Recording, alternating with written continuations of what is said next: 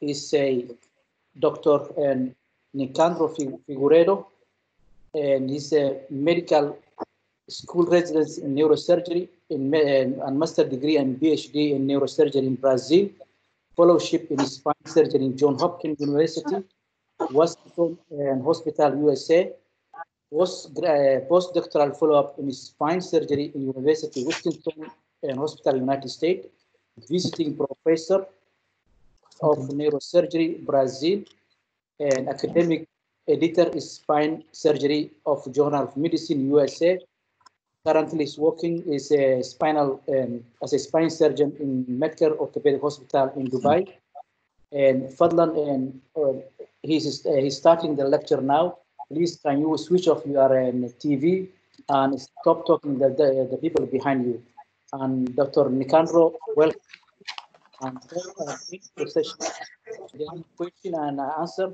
Anyone can unmute this microphone and can ask any question you wanted.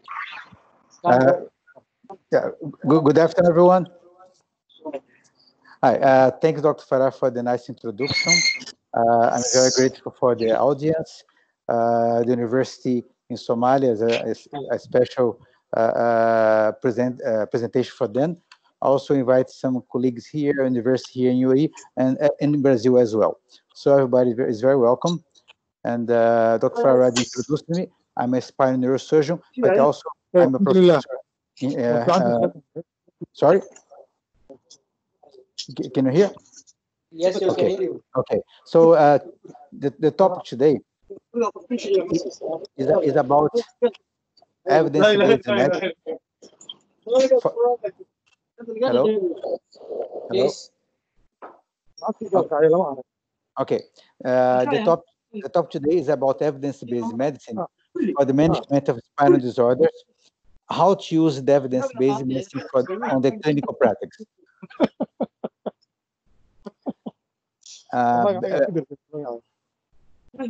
Just a bit.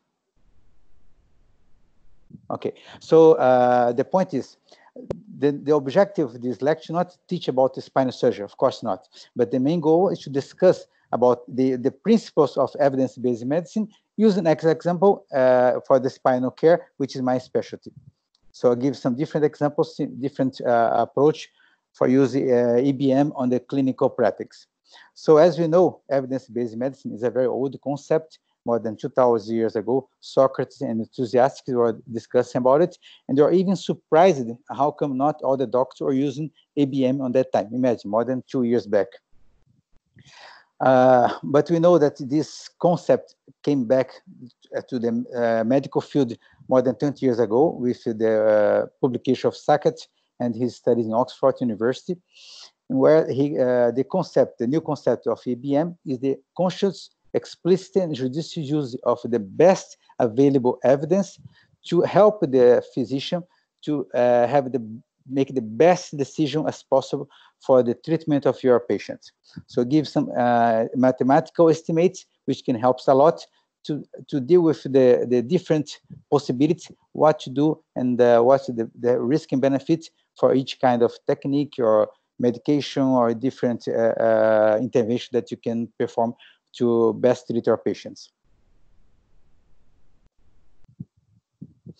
So this is one of the publications of Sackett about this tripod of EBM, which is the use of your clinical expertise, your own knowledge, the best available evidence, and of course the patient values.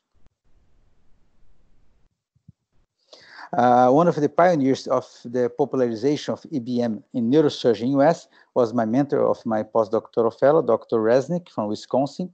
He published many papers and presented many lectures about the use of EBM in neurosurgery. One of the very nice papers that he presented, he published more than in 2007, was to give the basic concept how to use the EBM for the regular clinical questions. So basically, according to the availability of the evidence, you can tell the patient or the family that that procedure is only a good guess or not even that. So there is the chance of having that procedure as the best procedure for that current situation. It varies according to the availability of according to the level of the evidence. So just some examples. it's quite obvious. This case is a patient with polytrauma who came to an emergency hospital in my place in Brazil, and he was diagnosed with this big intracerebral hematoma with midline shift, and the intracranial pressure was very high. So a very clear indication for surgical decompression, removal of the hematoma. Those are my colleagues in Brazil. A large craniotomy, opening of the dura mater, and hematoma removal for the best management of the patient. Okay, it's a very obvious situation. Therefore, there is no strong evidence to support this hematoma evacuation. So it seems to be very, very strange, isn't it? So that's the point. There's some situation in the clinical practice in which you don't have a very good evidence, but it doesn't mean that it doesn't work.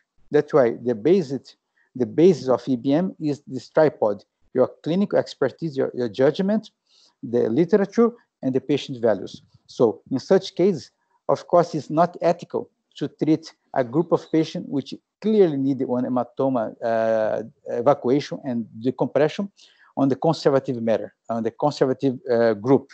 So because of ethical reasons, sometimes you're never going to have a very good evidence for some question that you have in the medical field.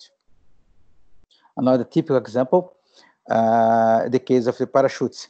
For example, there is no strong evidence in proving that use of parachutes for the skydiver jump from the airplane, it's the best thing. Of course, it's mandatory, but no, there is no control group of skydivers to jump from the aircraft without parachutes. So just, of course, one a very weird example, just to show that sometimes not having the best evidence doesn't mean that that approach or that medicine, that intervention, not useful. That's why I have to use all these three concepts.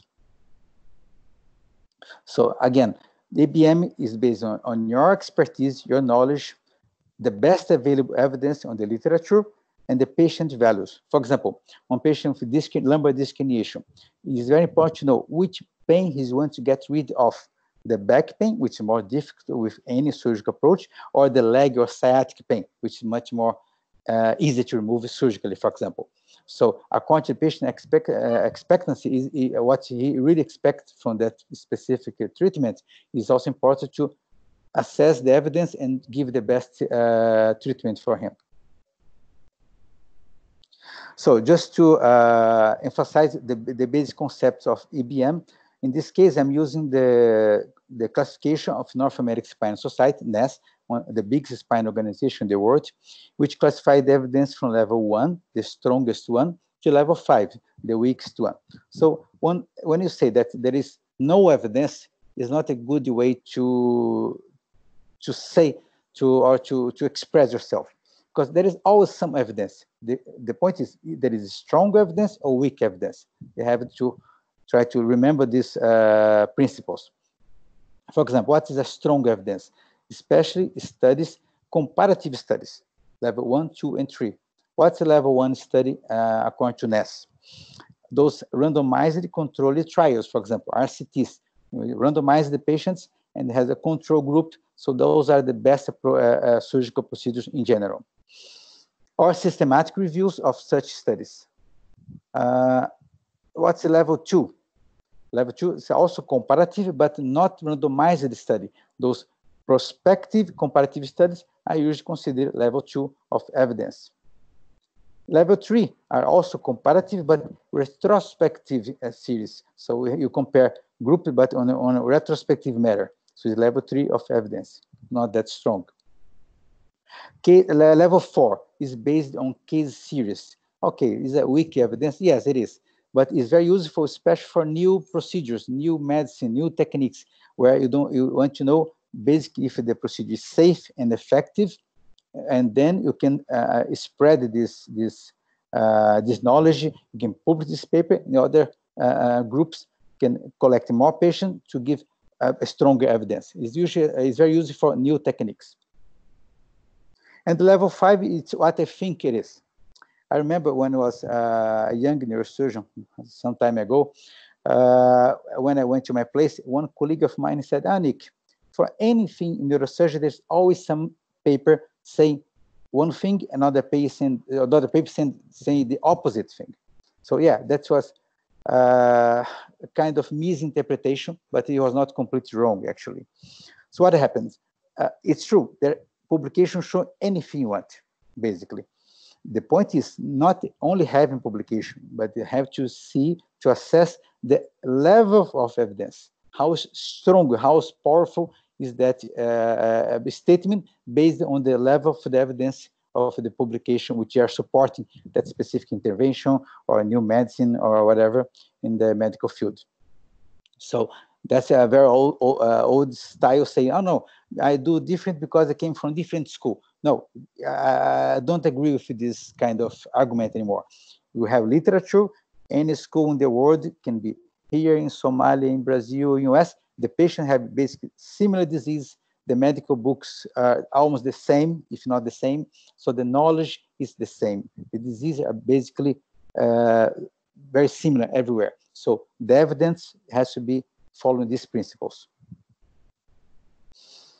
So in summary, the level 1 of evidence is those studies which are randomized, controlled studies, so prospective studies, the best evidence available. Level 2 are those prospective but comparative studies. Level 3, retrospective comparative studies. All these 3 are comparative 1. Level 4, case series, you publish your first series of 20 patients with using a specific medicine. And level 5 is your opinion, what you think, or what your professor, who is a very good doctor, what he thinks is the best treatment for one specific disease. So there is some value, but not so strong. It's not supported by another level of evidence. Based on the level of evidence of the articles give the level of evidence, and based on that, you can give the recommendation grade from A to C. So what's the recommendation grade A? When you have multiple studies, level 1, so RCT studies, supporting that specific intervention, for example, so that intervention has a very good recommendation. Recommendation A is a recommended intervention for a specific disease, okay? When there is only a single level 1 study or multiple level 2 or 3 studies, so not that strong, is also as a good evidence. It's considered fair evidence, or a recommendation B as a suggested procedure for that specific treatment. When there is no level 1, but single level 2 or multiple level 4 or 5, like case series, then the evidence is not that strong, so you can give recommendation C, or it's an option. Those situations are the best one that you have to stop before you go forward, bring the family, discuss openly with the patient. Well, Mr. or Mrs., I believe this is the best treatment for your case, although there are not so many studies proving it, but you need a treatment. So I'm suggesting this treatment as seems to be a good one, but still we don't have enough evidence, but it's an option for the treatment of your case. So you have to be very frank with the patient on those cases, especially. And less than that, you don't have enough evidence to support in favor or against one specific procedure or medicine, for example. So usually, most of my reports here, I'm using those guidelines from North American Spine Society, NAS, CNS, and WNS, the strongest society regarding spine surgery. For example, another very nice way to deal with some pathologies, can be regional, can be your university, your medical society, is to write guidelines. Guidelines are very good for publication. They're very good to guide on specific treatment in your region, in your hospital, or in your society, for example. So how to build guidelines, just some general ideas. So basically you identify what the question. What's the best treatment for cervical disc herniation, for example? And then you choose your work group if possible. For example, in spine, the spinal surgeon, the radiologist, the physiotherapist, for example, all together to represent different approach for cervical disc herniation. After that, you choose the search term, which are important for your question. You make the literature search. identify the papers based on the titles and abstracts, review all the abstract that it's fitting with your question, which are included on the paper, and then you analyze. If there is papers level 1, 2, and 3, so comparative studies, no need to include your review other papers level 4 or 5. So if there is comparative study, you can exclude others and include only those papers for your systematic review, for a meta-analysis of your guideline that you're willing to write. Then you analyze the evidence of those papers which are going to be included. It's very important to graduate the papers. As Dr. Farah said, I'm the editor of the journal Medicine in the section of Spine, academic editor. So I'm trying to push the author when they send the papers to us to be published, to always classify the evidence of their own paper. Of course, we double check, but if the author can classify the evidence, it's very important for us and for his reading to be clear, even on the abstract of the paper, what's the evidence level and recommendation grade. After that, you can formulate the recommendation based on the level of evidence of the paper that you collected. In some situations, or for example, regarding discrimination, there are different subtopics about the diagnosis, about the clinical examination, surgical technique, and so on. For example, suppose that for the clinical examination, there are not so many papers showing which neurological test is more important. For example, for the Hoffman test for cervical myelopathy. Okay, there are not many studies showing the importance of this neurological test. They're more for surgery or for medicine, for example. And then, but it is important to know if this neurological test should be used or not, or what's the importance of the test. In this case, you can, if it's an important question, and if there is no strong evidence, there is not many papers describe that sub-item of your main question, so you can do what we call expert consensus. Basically, you join the group of authors of your paper or of your review, systematic review, for example, and well, what do you think is the importance of a Hoffman test for patients with cervical myelopathy to test this reflex on the finger? Well, so I think this test is very important. I give from 1 to 9, I think the importance is 7. Another colleague, the physiotherapist, well, I believe the importance is 8. Another, the clinician of my group, well, I believe the importance is 9. Okay, so more than 80% of the group ranked 7 or above as a Hoffman test is important for cervical myelopathy for the clinical diagnosis. Just one example. In this case, okay, so there is no papers responding properly about the importance of this test, but on your systematic review, when you think that one question is very important and they don't have evidence and you don't have enough paper, you can just explain, and then you put like a consensus of the group is that Hoffman is important for the majority of the colleagues. And then you submit the paper for the final review of your group or of your institution, approval, and finally you submit for the publication on the journal that you wish to. When it's a paper from a strong medical society, some important guidelines, for example, not only a systematic review, but the guidelines, it's very important to keep it refreshing every 3 to 4 years to review if, the evidence about the same question to give a more accurate and updated information for the member of your society. I'd like to highlight about these guidelines because it's very useful to write papers, systematic reviews. When the student and resident, they want to write papers, quite often, if you don't have enough patients with that specific pathology, for example, to have a powerful sample, you can use a systematic review based on those concepts, just as an example. So I'm just going to highlight, as I said before, a few situations in which we can use the EBM for different objectives. This case was the paper of my postdoctoral fellow. I went to Wisconsin. I was under supervision of Dr. Daniel Resnick there, who is one of the, as I said, one of the fathers of EBM in neurosurgery in US. And we decided that we should study the management of the treatment of patients with intraspinal ependymoma. Intraspinal ependymoma is a relatively rare spinal tumor. That's why I decided to study it, because there are not many papers with good number of patients to tell us which technique, which approach is better to deal with this disease. That was our objective. So the rationale was to study intraspinal ependymoma, study also the case in Wisconsin University Hospital, and also on the literature. And was not surprised that there are not so many papers about this disease.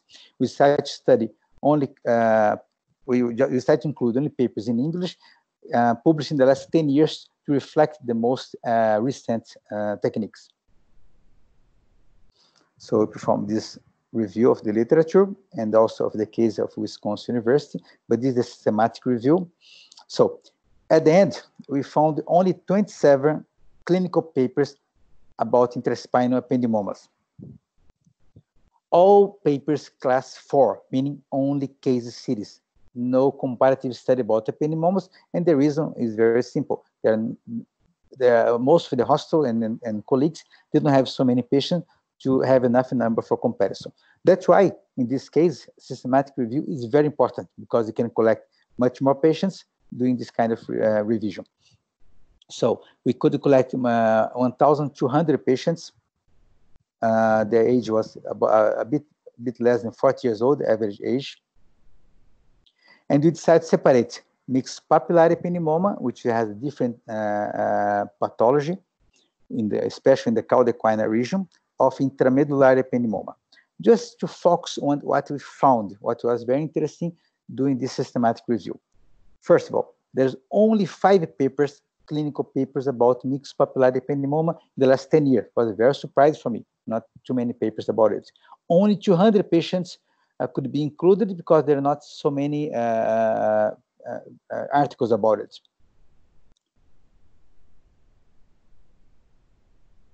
So based on this available literature, we came to a very, very, very important conclusion, which was new on that time. We published this in 2013.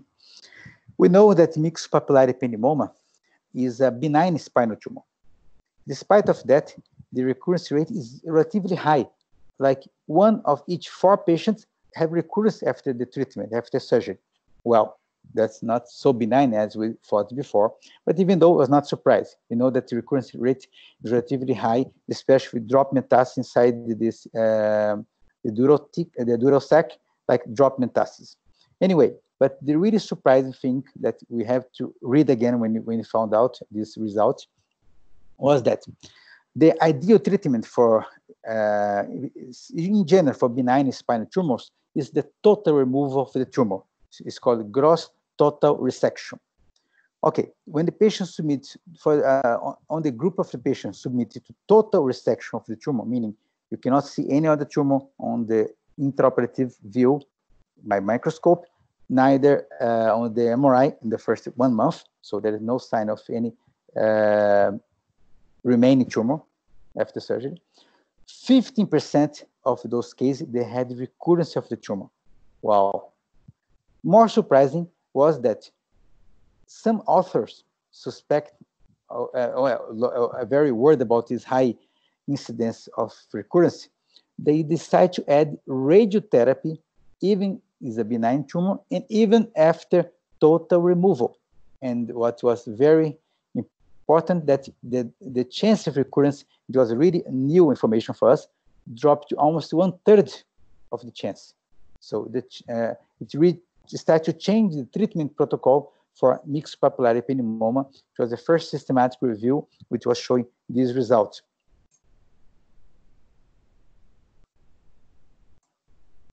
So in summary about this systematic review about spinal ependymoma, but all the studies were level 4, so only case series, and we could prove, or at least suggest, or at least consider an option, based on the evidence level, that the routine use of radiotherapy after any removal of mixed papillary tumor, even total removal, is really a very good option, because since that can reduce a lot the chance of recurrence.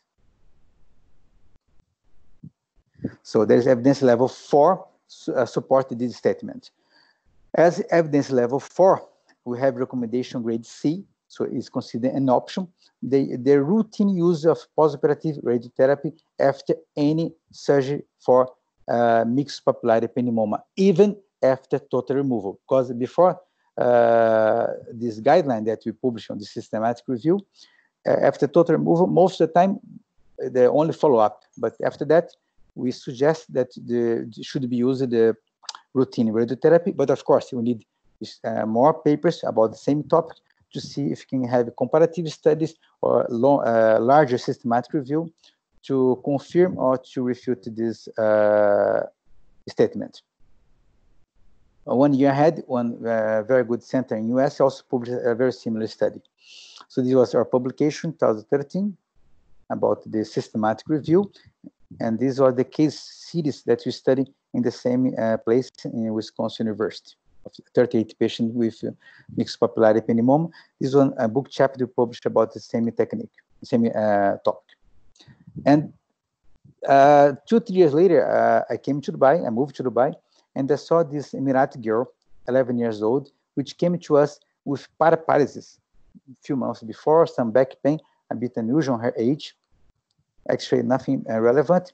And we did one urgent MRI, which showed this very large intraspinal tumor, typical image of mixed papillary ependymoma. Well, it was very, I mean, very interesting case, of course. We prepared for the surgery. We explained to the family the chance was that was mixed papillary ependymoma was very high. And based on our study, I was happy to say that we would go for surgery. After confirmation of this diagnosis, we try to remove as much tumor as possible, if feasible, the whole tumor, and if it was MPE, so we would go for radiotherapy despite the removal, if we could remove total one, based on the available literature. The family was happy initially, but suddenly they decided to go abroad. Okay, patient choice, no problem. But 2 years later, this girl came back to my clinic. I didn't hear from her for a long time. With a report from abroad, she went to a hospital in Europe where they removed the tumor, not completely, probably was subtotal removal of the tumor. And I asked them, I checked out the report, the kids were not sent for radiotherapy.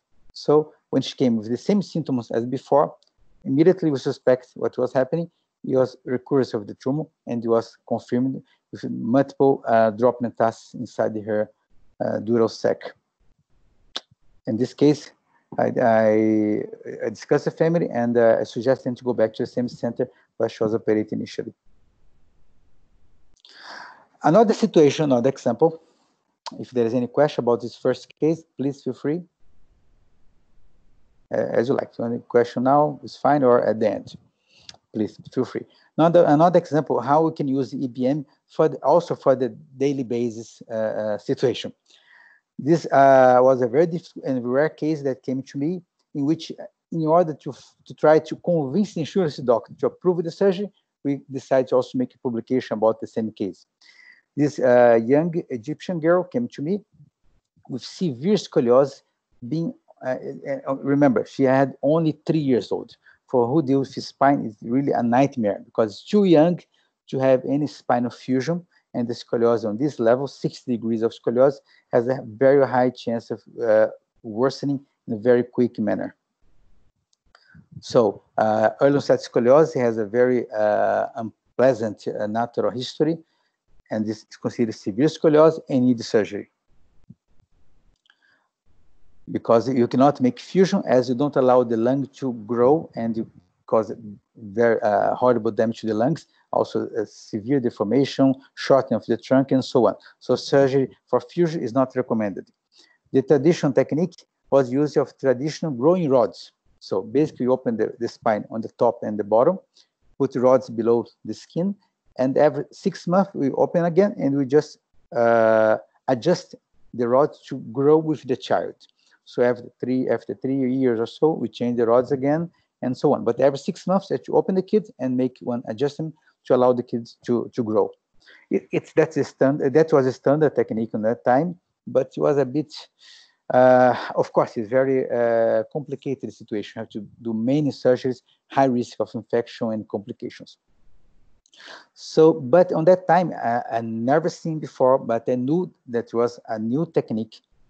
Basically, the same, very similar to the traditional growing rods, but instead of opening the child every 6 months to adjust the rod to grow, they developed a new magnetic rods, which you can put the magnet on the top of the skin, and you decide how many millimeters you want to allow the rod to grow, and immediately the rod extends. So very nice technique, but very, very new. This is the magnetic rod and the magnetum. So basically the same technique, you make incision on the top and the bottom, and this, instead of the regular rod that you have to open and make the adjustment, this has a magnetic part which can adjust on the top of the skin on your clinic. But when we requested the surgery to the insurance, they said, no, there is no, what's the evidence for that? Well, I collect a few papers, I sent to the doctor, and the approval came after 5 or 6 months, basically. At the same time, we decided to do one systematic review about the use of growing rods, especially when we found out there was on that time only 6 clinical papers about magnetic rods on that time, 2014, when we started this study. This magnetic rods was developed by Aki Barney and his colleagues. This is very important to show how we do the systematic review. Basically, I like to do systematic review using 2 different tables. First, this is called a descriptive summary table, in which I include every single paper which are going to be included on this review, with classification of the level of evidence, short description of the case, and some comments, which you're going to analyze all together on the next table, which is the quantitative one. This is still the descriptive table showing all the 6 papers about magnetic rods. Well, collect those the information of those 6 papers. I put on that table, you make it easy to analyze, and then I transfer the average or the numbers of the table to the quantitative table. So this is part 2 of the systematic review. Is a very important tricks, because you can use it anywhere in the world. You can do systematic review of different things that you need in medicine, any specialty. So for example, on this summary table, there are 6 papers included addressing that topic, only 6 papers in the literature. But because of these 6 papers, could collect 68 patients, can give a bit more power to the conclusion that you're going to get. We could conclude it because many things about these magnetic rods were not clear. How what's the interval to bring the kids to the clinic to make the adjustment to extend the rods? Those papers showing that around 2 months was the average for this extension. And every time the kids come to the office, we adjust around 3 millimeters. That was the conclusion of this systematic review. And also, it gives a very good correction and extension of the spine, increase the length, being even much better on using the double rods instead of on a single rod on the spine, even for correction of scoliosis itself, and also for the lengthening of the spine. Very similar complication rates, which was also something a bit doubtful at the time. Which one is better, double rod or single rod, in terms of risk of complication and benefits? So this is the surgery that we did on this child. We opened the top and bottom and the general anesthesia using intraoperative neuromonitoring. And then we inserted the rods below the skin and the muscles. And we fixed the rods for fusion on the top and bottom with bone graft, but all the center was free. and the magnetic portion of the rods was here, and then you could adjust one side each without interference. So basically, immediately after surgery, the scoliosis dropped from 6 to 28 degrees with these rods, which would be the same with the traditional growing rods. The advantage was that 2 months later, she came to my clinic. The scoliosis was getting worse again. Immediately in the clinic, we put the magnetum on the back of the kid, and the spine extend again. The rod expansion allowed the correction of scoliosis again.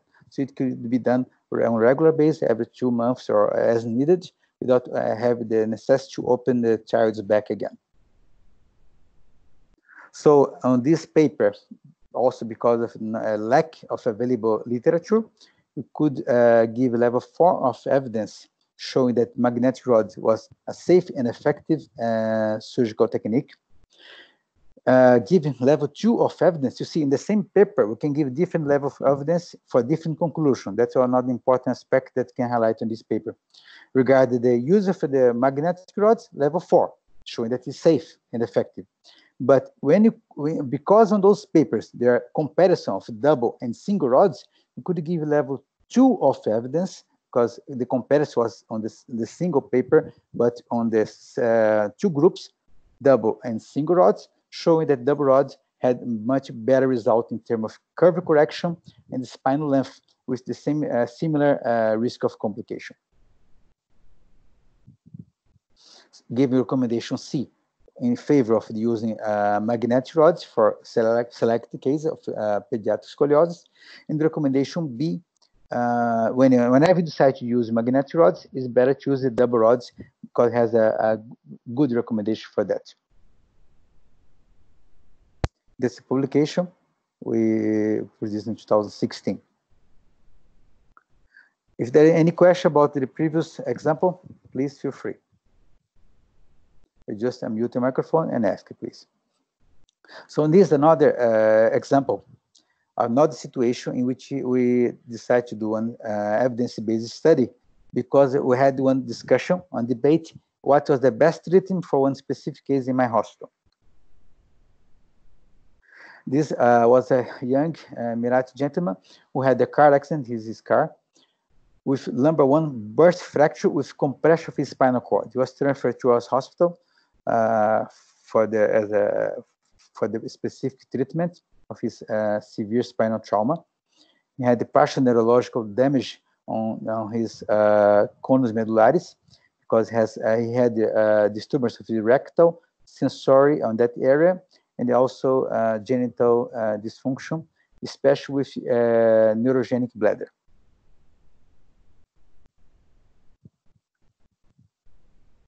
So as we know, this basic rule for neuroanatomy, according to the spinal level, we have the level of the spinal cord inside the canal.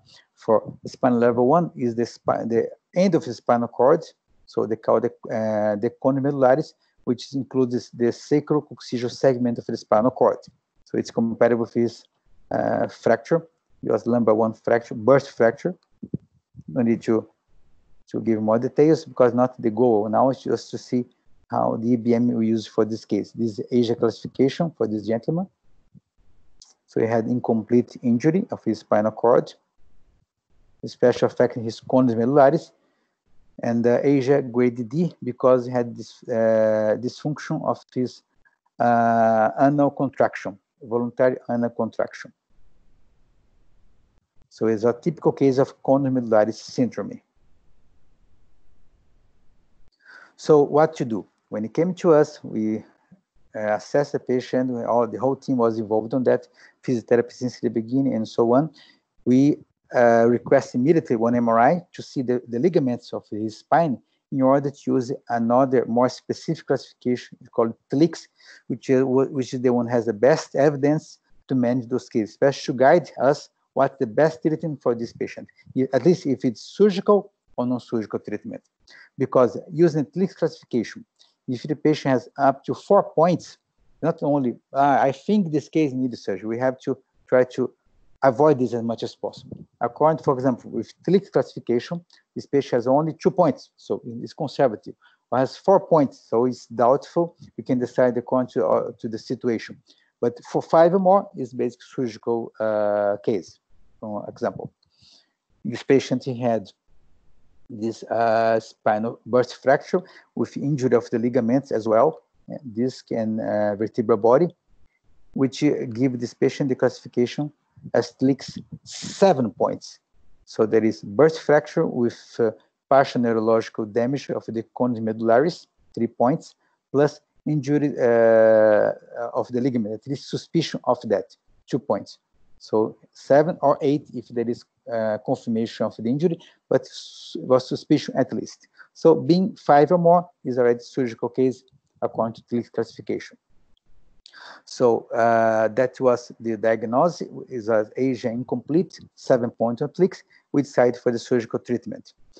When decided for surgery, we basically have to do the decompression of the spinal cord and the fixation for stabilization.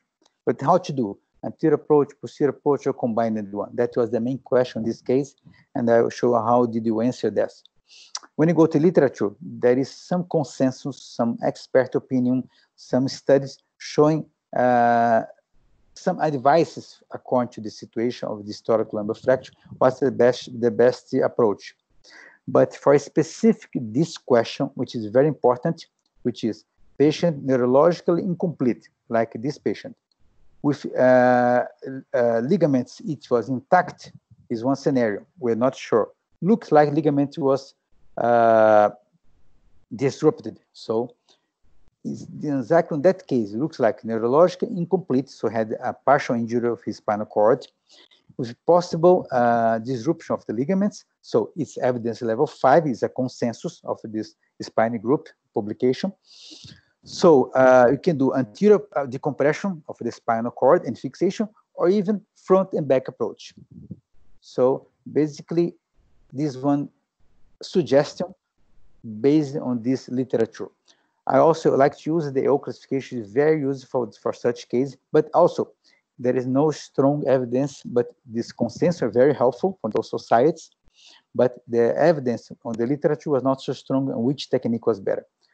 On my understanding, it makes sense because the fracture was in the front part, so it would be easy to remove the front part of the vertebral body to make the compression of the anterior part for the spinal cord. So anterior stabilization, also following the AO guidelines, seems to be a good option, but not the only one. You see there are different options for the same scenario. So imagine on the urgent, anywhere you are in any emergency, urgent situation, what to do. So I decided to go for the anterior stabilization, which for me makes a lot of sense. We have to balance the pros and cons, of course. You can also go posterior, not considered wrong, of course not. Both anterior or posterior approach, or even combined front and back, on this case are considered acceptable techniques. But I was not really convinced only with that. We need more scientific basis to get guidance, at least for the next case.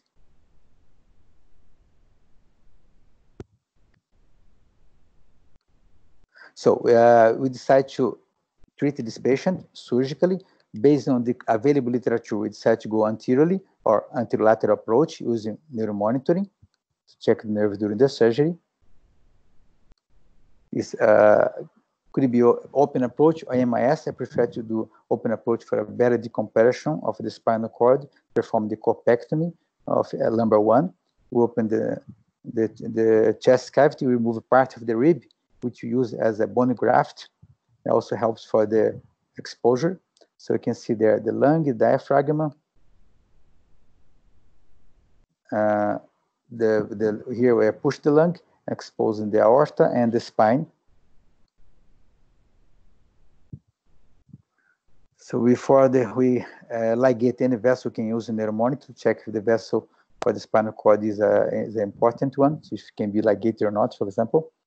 And then replace the vertebral body which was broken by some instrumentation. For example, in this case, I use a combination of bone graft from a bone bank, the rib itself from the patient, plus cage and plate. So it was several layers. So here in the cage, the rib, the cage, there's a bone graft inside, the rib graft from the patient, more allograft, and the plate besides to give a strong fixation for after the corpectomy.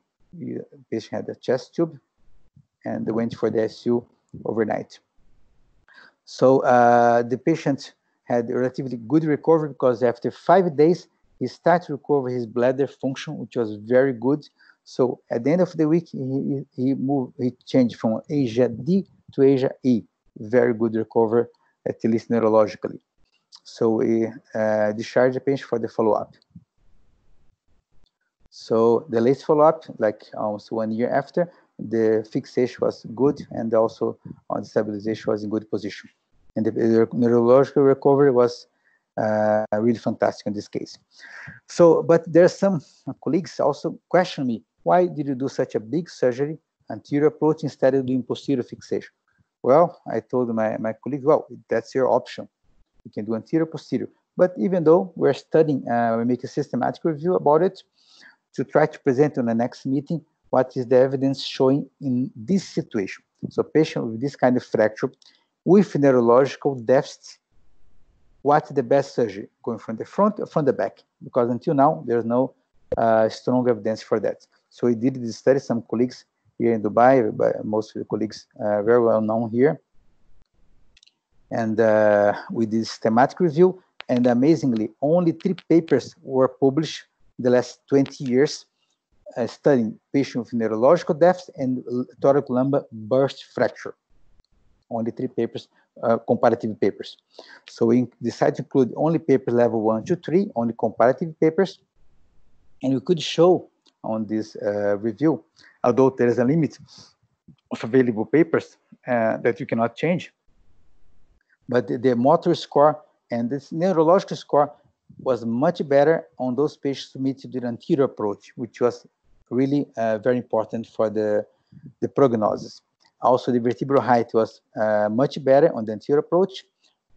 However, the surgical timing was shorter using posterior approach, and also the bleeding was much less on the posterior approach. The complication rate was similar, but was lower on the anterior approach as well, which is really also very encouraging for me to continue on this technique. So this is the summary of those 3 papers showing compare anterior and posterior approach for similar cases, showing different level of evidence. This paper level 3. And there's only one paper, level 1, from China. It's amazing. In China, they published such a very big series. They could compare randomized controlled study. They include 60 patients in one group, submitted to the anterior approach, and they randomized 60 patients for posterior approach from the same clinical scenario, thoracolumbar burst fracture with neurological deficit. This paper was really amazing because it was very important to answer those questions. Was showing what you just said. Anterior approach is much better in terms of neurological recovery, but causes more bleeding and the surgical time is longer. But there are some studies showing that for the patient, the most important is the neurological recovery. So in summary, when we publish this paper, we could conclude that compare anterior and posterior approach for this kind of case, patient with neurological deficit, anterior approach has evidence level 1, which is superior to posterior approach in terms of neurological recovery. But because it's a single level 1 study, so we cannot give the best recommendation, but the recommendation grade B, which is suggested, is a very good one as well. I hope more publication are going to support this in favor or against to give us more information. This publication, it was released last year. Show level 1 of evidence and recommendation B in favor of the anterior approach for neurological recovery in those cases. And finally, another example, and the last example, showing how we can use also the evidence-based medicine to deal with some relatively new techniques. Okay, not only for our knowledge, to share the information with the patient, but also to prove the insurance doctors or colleagues there to justify, based on the best available evidence recommendation, the procedure that you're suggesting for the patient. This is a case that we are doing this kind of surgery are doing since many years, which uses the use of cervical disc arthroplasty for cervical disc disease. I followed here the recommendation from North American Spine Society as the main one, in which they have what they call recommendation for the insurance. It's called coverage policy recommendations based on the available literature. We can give for such situation what recommendation that the insurance should cover for those cases. The evidence is so strong that you should cover this type of treatment for that specific indication. A very interesting guidelines from NES. So we know that cervical radiculopathy and myelopathy are very important are very serious situation. We can drive the patient to the spinal surgeon, which recommends surgery in most of those cases, especially when there is persistent radiculopathy or myelopathy. Another interesting situation, the evidence is stronger in favor of radiculopathy than myelopathy. What's the meaning of that? For me, the understanding that because there are not so many studies, again, comparing patient with myelopathy, because the patient has compression for the spinal cord, the indication for the surgery is almost undoubtful. But for radiculopathy, you can try different approach. This I'm talking about. I like very much use this coverage policy recommendation from NES. There are different, about 20 policy recommendations available on the NES Society, published by the NES, North American Spine Society, to deal with those cases. There's one policy recommendation for cervical disc arthroplasty. Just for general understanding, arthroplasty is used when you remove the disc in the cervical spine. You can replace it by something fixed, like bone graft, plate, or cage for fusion, in which you immobilize the segment. But on the long term, it can cause some problems, especially on the disc above and below. But a relatively new technique, published around 22 years ago for the first time, is using of artificial disc, in which you can replace the disc by one mobile core, which try to copy the same normal motion of that cervical segment. The first publication was from Cummings in UK, when he and his biomedical engineer, Mr. Walker, they developed this metallic artificial disc, and they published the case series of 20 patients. So, just refreshing, his case series, new technique, very good publication. It's a level evidence 4, because case series, his first 20 cases of cervical arthroplasty published in the world. And he showed good results on this initial study. So this same type of disc, the same design was bought by Medtronic company. We developed this Prestige LP, which is one of the most used nowadays for arthroplasty. So the rationale of cervical disc arthroplasty is to remove the degenerated or herniated disc, decompress the spinal cord and nerve root like the fusion technique, but instead of make a fixation, we replace the disc, preserve the motion using artificial disc, in order to avoid the drawbacks of fusion, like increased pressure on the disc above and below, problem of pseudoarthrosis with the implants, and so on.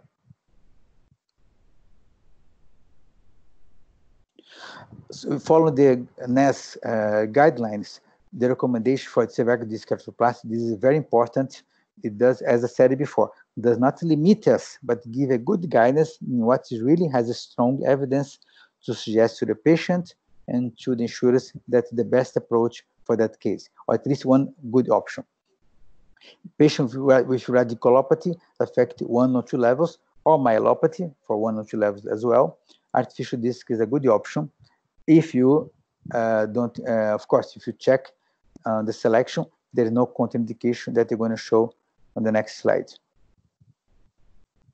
Among the contraindications, the list is longer than fusion. There are more limitations, but in summary, artificial disc is good for younger patients around less than 6 years old in general. Why? Because the patient should not have osteoporosis, and the joint, the disc should have a good height and not a very large osteophytes. Because if the patient has very large osteophytes, the artificial disc is not going to work very well. And if you remove the osteophyte to implant the artificial disc, there's a high chance that this osteophyte can grow again and cause another neurological compression. So basically, artificial disc is more recommended for those younger patients with soft disc herniation, instead of fusion that you can use for in any case. Artificial disc, there is this kind of limitation. But whenever possible, is a very good technique. A typical case for arthroplasty in one young patient with soft disc herniation. And anterior cervical approach is a classic approach. I prefer on the left side for not anatomical reason, but it's a surgeon preference. We use it to remove the anterior osteophyte and the artificial disc. I use the loop initially, and then I go for the surgical microscope for the posterior, remove the disc and the removal of the osteophyte. After that, we size precisely. We choose the size of the disc and we implant to replace the removed disc.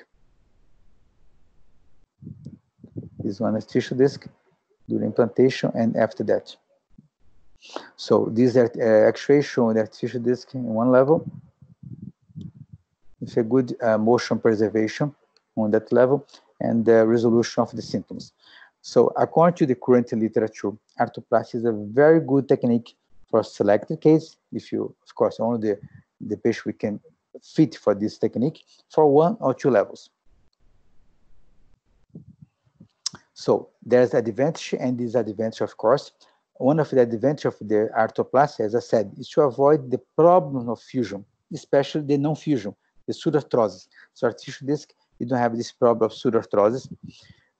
And very important, the risk of a subsequent surgery on the same level or adjacent one is less than half if you compare arthroplasty against fusion. Of course, any surgery has risks, but the risks for those patients submit to arthroplasty is less than half for reoperation, because you preserve the motion, you avoid the increased pressure on the disc above and below that naturally you do it when you perform a fusion.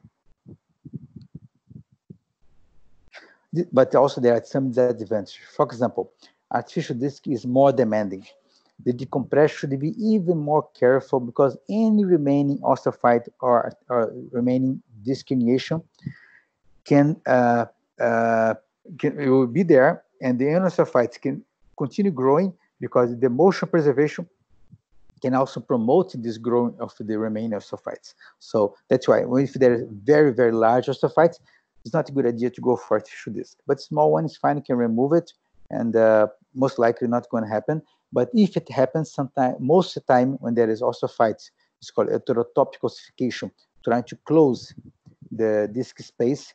Most of the time is those patients are asymptomatic. But have explained to the patient that there is one risk of arthroplasty. Despite of that, we show on the long-term studies that result in comparison with fusion is better. So this one very classic study of Gornet and colleagues in US, in which they studied 10 years already follow-up of study level 1 of evidence. Actually, it's very important to highlight in this part. There are many authors saying that cervical arthroplasty, one of the few topics in medicine in which there are a lot of strong studies with strong evidence. There are many studies level 1, which is not so common in spine surgery, especially comparing arthroplasty and fusion. It's very interesting. There are many, many studies comparing those two techniques, and practically all the studies showing on the same direction with very, very minor differences. So this study of Gornet, initially we start to follow this approach. I started to use arthroplasty in 2006 when I was still in Brazil. So I have 14 years experience. Of course, we get more mature, technically speaking. We start to see the complications and the literature, and start to realize what the most important aspect. In my opinion, is still the most important thing to decide about arthroplasty and to perform it is the patient selection.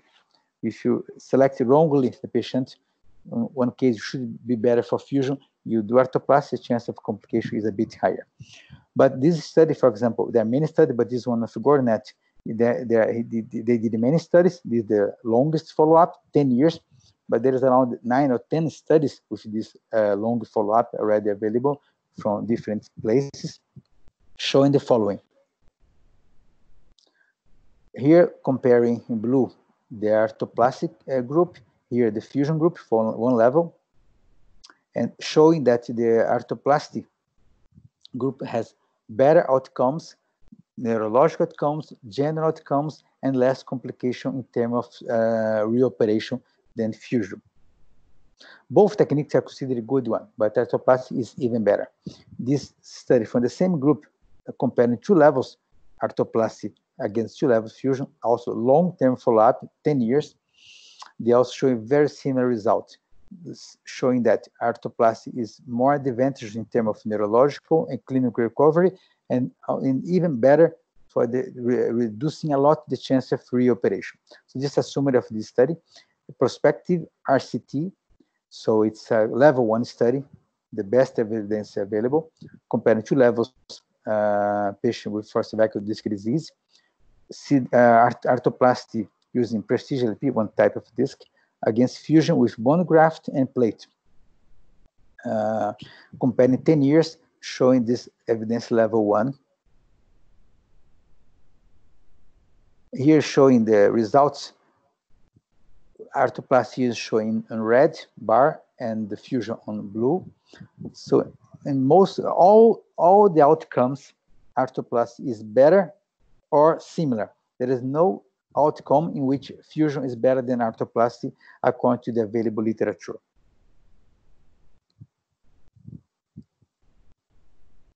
And the most important for me, what really convinced me to do arthroplasty as much as possible whenever we can, whenever the patient also is a good candidate for that, is the risk of reoperation. Of course, any surgery can have a complication and need another operation. But the chance for reoperation on the arthroplasty group, you can see even on 10 years follow-up is much less than on the fusion group.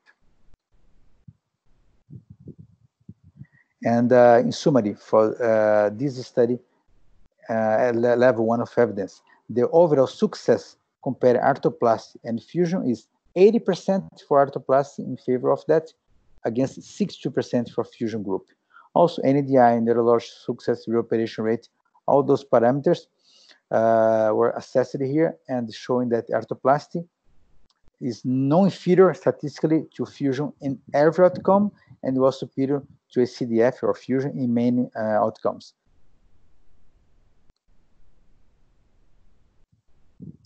We are doing this study project, a multi-center study, including my hospital, also MBR University, Merit Specialty Hospital, where Dr. Big also is one of the authors.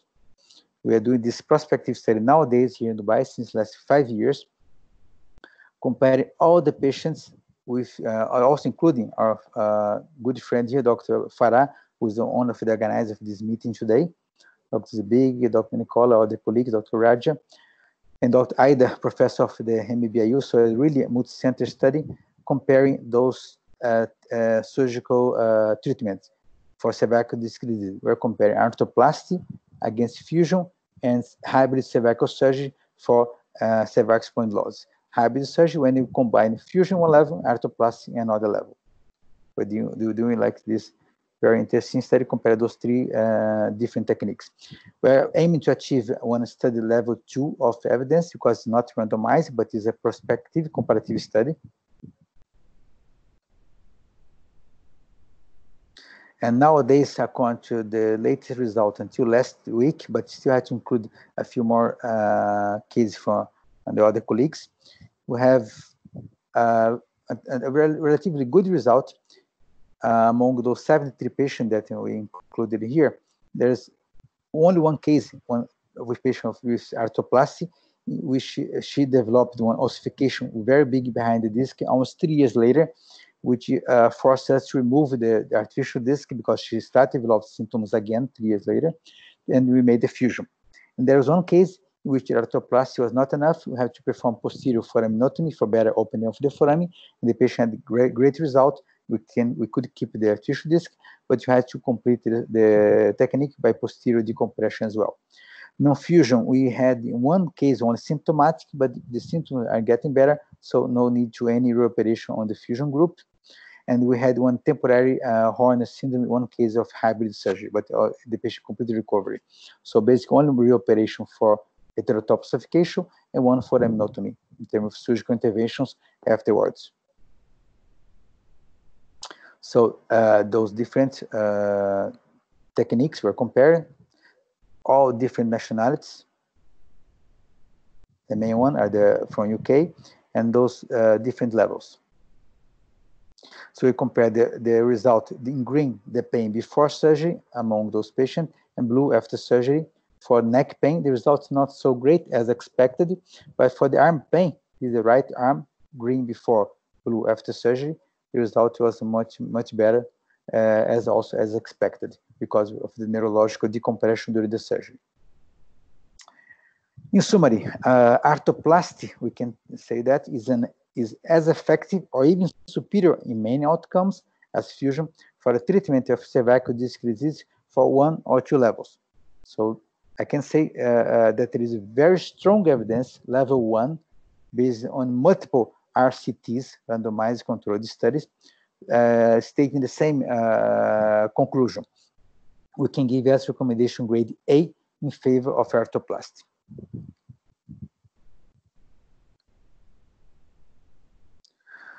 So just to conclude our presentation, then we go for the questions, please. EBM in spinal surgery, in medicine in general, is really very important to be used as much as possible to guide ourselves what's the best treatment for our patient, how to explain to the patient which technique is better, and also in some cases to convince the insurance to approve that technique based on the medical evidence. Just to remind one more time, evidence level 1 are those studies, or articles, which are randomized controlled studies, which we can randomize the groups in 2 groups and compare on the result of those groups. Level 2 are those studies where are prospective one, like the one that you are doing here in Dubai, comparing the study but not randomize these patients. Level 3, we compare retrospectively the case of one group, one specific medicine, another group a different drug, or one a placebo, for example. Level 4, case series, which is very useful for new techniques or new treatments, new medicines. And level 5 is your opinion, or one society consensus. So there is some value, but you have to be aware that there is no strong evidence in favor or against one specific intervention. Based on this level of evidence, then you can give consciously what the recommendation grade. Grade 1A is the best one. You can recommend that specific intervention, or even in favor or against. You can say that specific medicine is not good based on the multiple studies level 1 of evidence. So you can give recommendation grade A, saying that one specific medicine is not good at all until according to the current available literature. Or if you only have one single level 1 study, like that publication about thoracic trauma, or multiple level 2 or 3 in favor or against one specific intervention, so we have a suggested recommendation. So it seems to be really good, but not exceptional. So it may still, this approach may still change according to the case, according to the new paper that are coming on the next few years, for example. When there has only single level 2, so only prospective, no randomized studies, or multiple study level 4 or 5, you can give as a recommendation as an option. For example, the case for magnetic rods, it was considered an option, but if you use the common sense, it really seems to be very reasonable because you avoid many surgeries. But still, there are not strong studies to show that. Like in the case of the treatment of the spinal tumor, which seems to be a good option to use the radiotherapy after surgery to prevent or to minimize the chance of recurrence of the tumor, as another example. So when there is only one level 2 or multiple case series, for example, like for those rare diseases, you have the case series, so you give an option as the treatment, as the answer for that question. But when you have less than that, you cannot say that one specific treatment, for example, the use of one new laser machine for the treatment of herniated disc.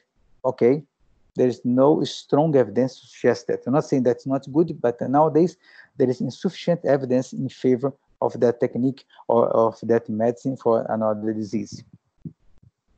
Maybe in the future it will come, but you have to be careful about it. And to conclude this, we have to be aware that we always have to use our clinical expertise, our knowledge, our experience in combination with the available evidence and the patient expectation for the best treatment of that. And please, let's try to use the science as much as possible to give the patient the best chance that he can have based on the available literature. Thank you very much. Questions?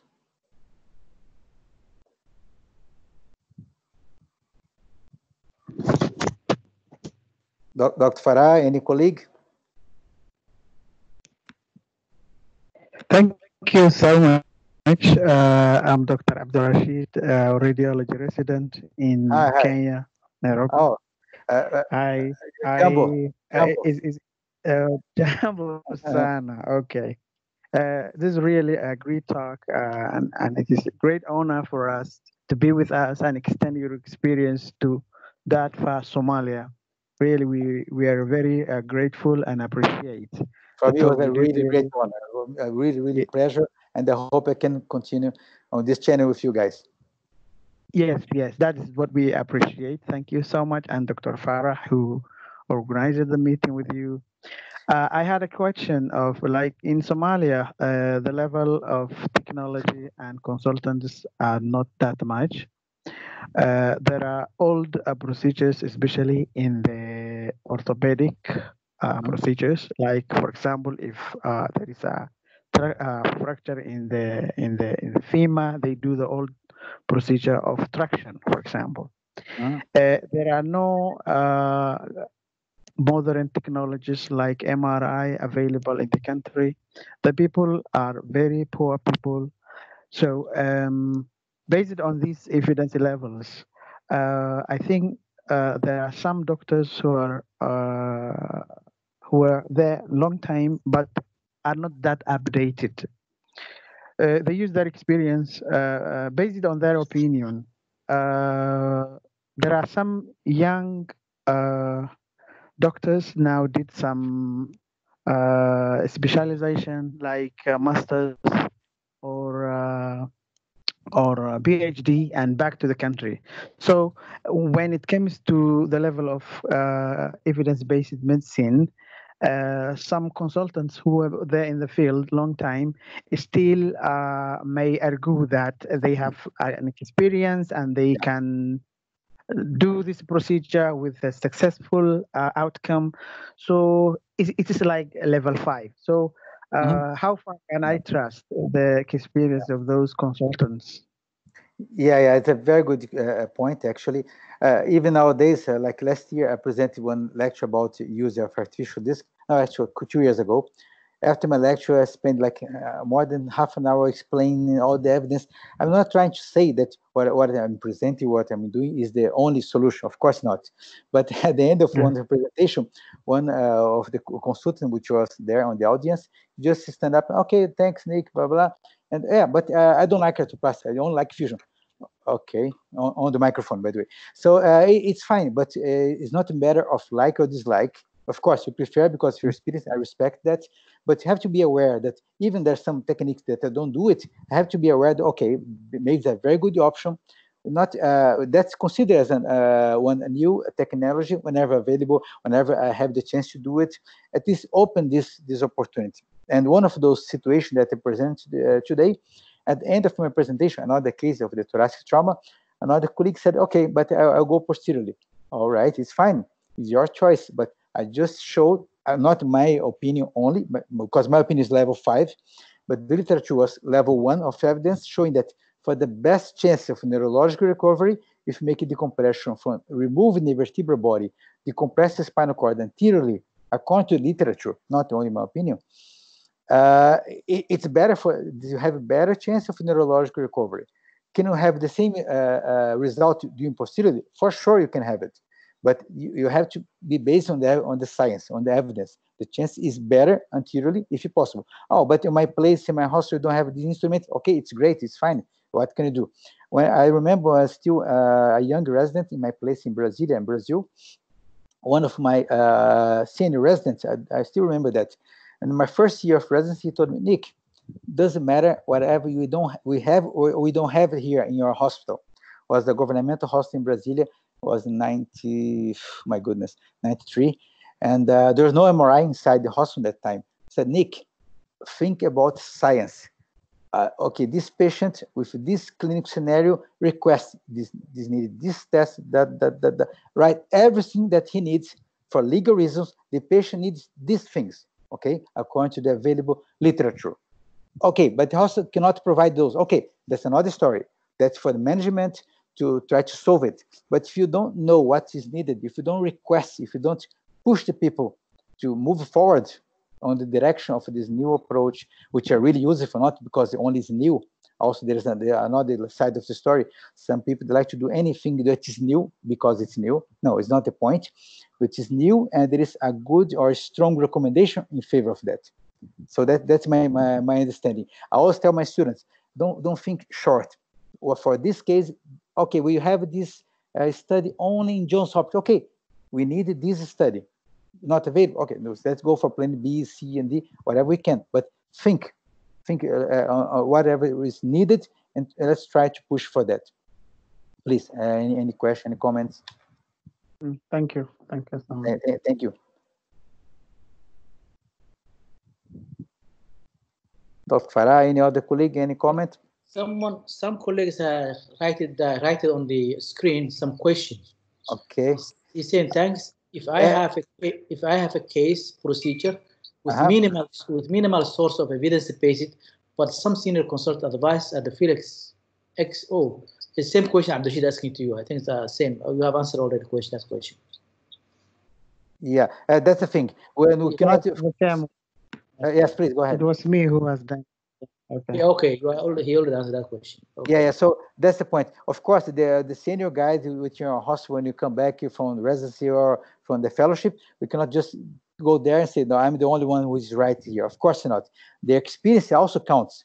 I'm not saying that doesn't count. Remember that EBM is a tripod: doctor experience, literature, available literature, and the patient values, what the patient is expecting with that treatment. As I said before, some patients come with back pain and one small disc protrusion, and they want to come for surgery. Say, no, not a good idea. Come on, the small disc protrusion with low back pain, the result of the surgery is very poor according to the current literature. For example, so you have to be aware about what the patient wants to achieve, and what the literature says, and what you think you can do, what you think is the best option according to your experience. All these three aspects. Any comments? Any questions?